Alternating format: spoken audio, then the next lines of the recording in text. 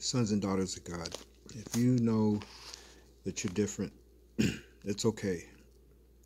If you're a little bit different than everybody else, all your friends, relatives, and you suspect or have an idea that you are the elect, or you're called, or you're chosen, or something like that, that you're going to be doing something special for the Lord one of these days, even though you might not be doing a whole lot for Him right now. It's good to be always working on our shortcomings. We all have them. And that's our job, is to work on our own personal shortcomings and to be conscientious of them and not to let them get you down when they're difficult to overcome. It's to talk to the Lord about it often, before, during, after, just being honest with Him, because He is your Father. It's a shortcoming that we all have them. That is a job that you have to work on. It's necessary. God gave you, He allows us to have shortcomings so that we can work on them on purpose. He knows it's hard. He knows it's very tough for us to work on them, but He gives us these challenges on purpose to mold us and shape us so that we can become what He wants us to become. He wants us to overcome these things that need to be overcome. With His help, of course. Of course, we got to ask Him about it, and then sometimes we got to do things our own self, depending on what the shortcoming is. If it can be overcome by you, or if I can overcome it myself, like, for example, cigarette smoking. I used to smoke, when I used to use a vaporizer, a nicotine vaporizer, Well, one of these days I just had to stop doing it. It was on my mind, it was on my heart. It's a tough thing to do, but that's just an example. But I did it. And I still wish I could do it, but I won't do it again because it's a shortcoming. I don't think that the Lord Jesus Christ walked around with a cigar or a cigarette in His hand or a vaporizer, a nicotine vaporizer, So I'm trying to be like Him. So I'm done with Him, and that was those are a couple of my shortcomings. I'm still working on some other things, but and I know I need God's help in the other things, absolutely. And I cry to Him for these things so that I can overcome them. Because they're extremely difficult. Some things are extremely difficult. I'm using myself as an example. Use yourself as an example now. And just press in. And keep talking to God about it all day and all night. Ask Him how to deal with it and, talk to Him. And then, if there's something that you can do, then do it. And then move on to the next thing. Because it's time to get ready to be used by the Lord. We're remnant, and we're all of God's children are special, but some of us are going to be doing some really, really amazing things here soon, and we need to shape it up and to become as pure as possible. I'd say as pure as possible. Well, that's not. If you think about it, none of us can be pure, but not while we're here on earth, walking around in this flesh. But we can work on things, our shortcomings, and press into the purity of God. So Psalms 28 is in the description area. Ready? Mm-hmm. Unto Thee will I cry, O Lord, my rock. Be not silent to me, lest if thou be silent to me, I become like them that go down into the pit. Hear my voice of my supplications, when I cry unto thee, when I lift up my hands toward the holy oracle. Draw me not away from the wicked, and the workers of iniquity, which speak peace to their neighbours, but mischief is in their hearts.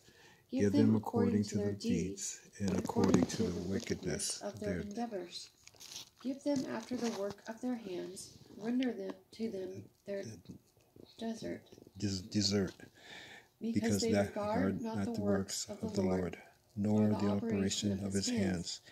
He shall destroy them, and will not build them up. Blessed be the Lord, because he hath heard the voice of my supplications. The Lord is my strength and my shield. My heart trusteth in him, and I am helped. Therefore my heart greatly rejoiceth, and with my song will I praise thee. The Lord is their strength, and he is the saving strength of his anointed. Save thy people, and bless thine inheritance. Feed them also, and lift them up forever.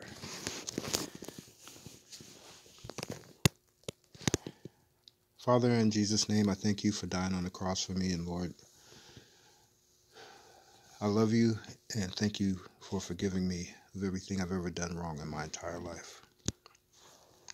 Lord, you know I talk to you, and I do cry at times to you, Lord, because working on things, shortcomings, and they're frustrating sometimes.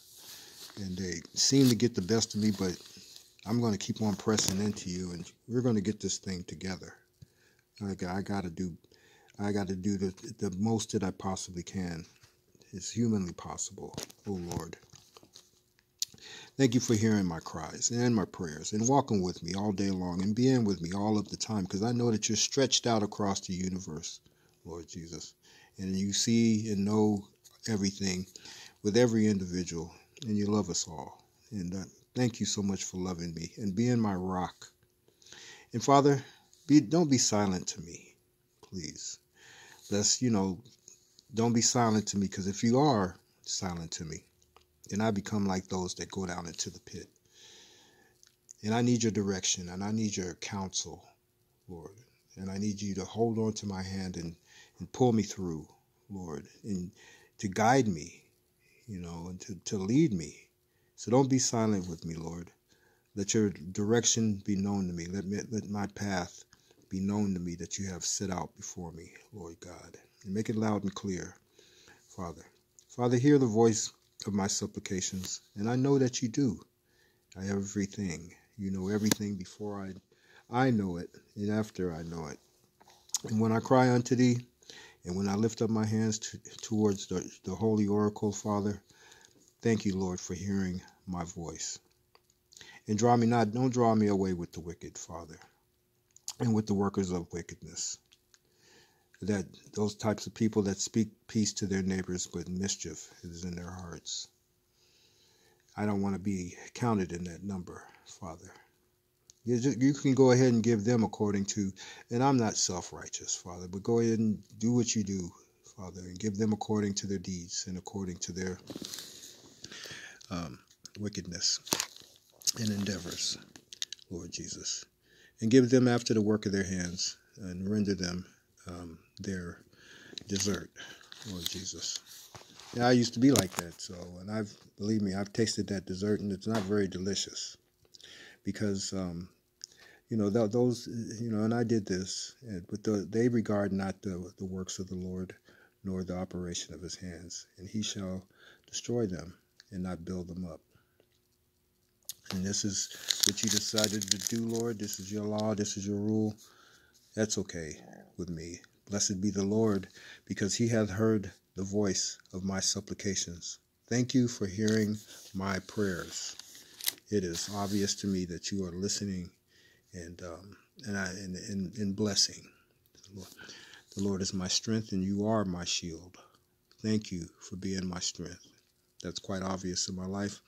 I got up out of bed this morning, and I couldn't have did that without your strength. And I thank you for being my shield.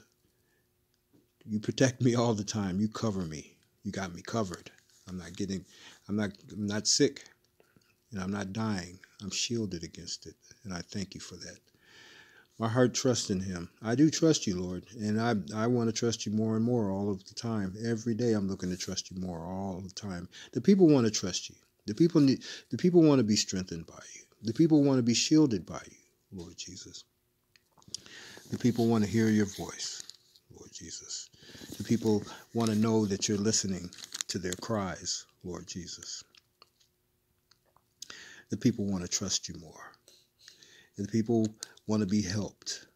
I am helped. Therefore, my heart greatly rejoices. The people rejoice in you. I rejoice, and I really do rejoice. I'm glad. I just got finished eating dinner, and a lot of people didn't get a chance to eat dinner today. And I rejoice because I got a chance to eat, Lord Jesus. And I thank you so much. And I will sing praises to you in a song, Lord Jesus. And I will lift your name up, and I will honor you, and I continuously, Lord Jesus. And I'm going to try to do that whether I'm going through a good time or a bad time. Remembering that it's all in the plan that you have laid out for me. Lord, you are my strength, and you are my saving strength.